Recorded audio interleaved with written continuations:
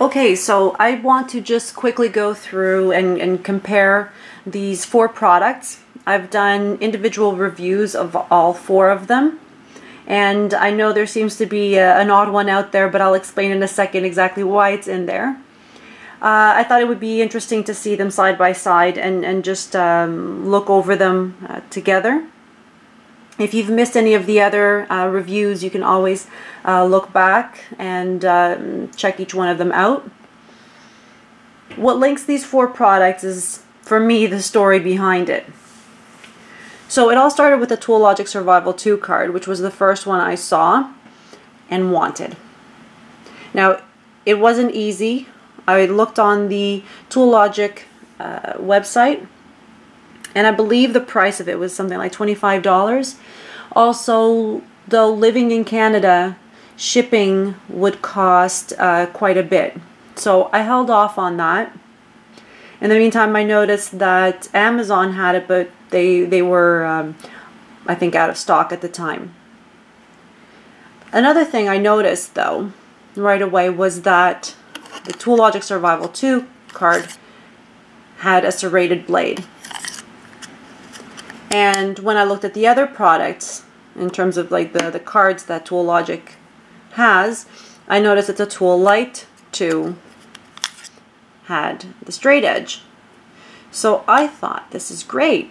I'll just buy the Logic Lite 2 card and the Survival 2 card and then switch the blades.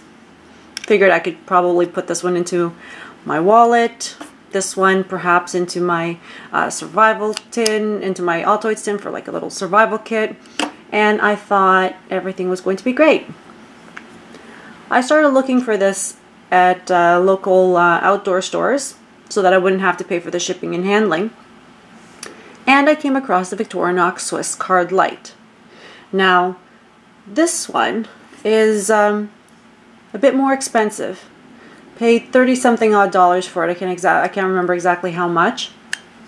But and even though it wasn't a survival card, and I was very shaky on the blade, I was also very curious.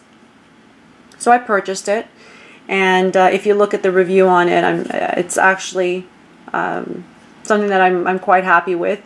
It's a very good product. Also, while I looked at these on Amazon, I saw the Logic Signal Fire. Now, this was in stock, so I very quickly purchased it, especially because it was at such a great price. I think it was like $5.75. And when I received it a couple days later, and if you look at my review on that, you'll see exactly why I was also so thrilled. It was good quality, it looked really good. Okay, notice also on these 2 products from Logic that the whistle, and I'll place it this way, the whistle is exactly the same shape. And obviously this one's just a little bit longer when it doesn't actually need to be. But another thing to notice is that the flint could have been made in with the same idea.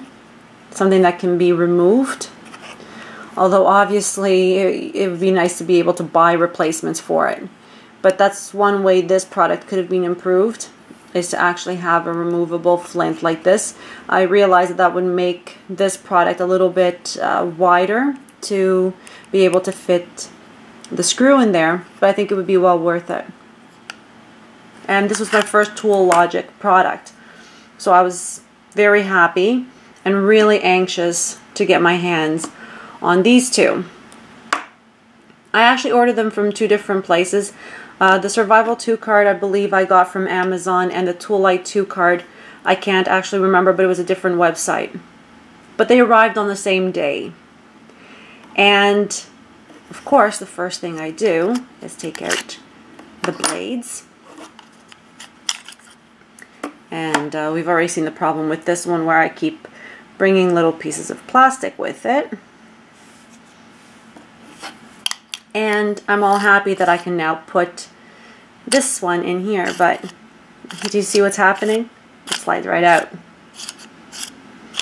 because this mechanism that I can't actually reach has been made for this blade, for this knife. Now if you're going to make two knives so similar, why wouldn't you make them the same? So they look the same here. When you look at it down here, the serrated one is actually a little bit longer, and that's what makes it stay in here.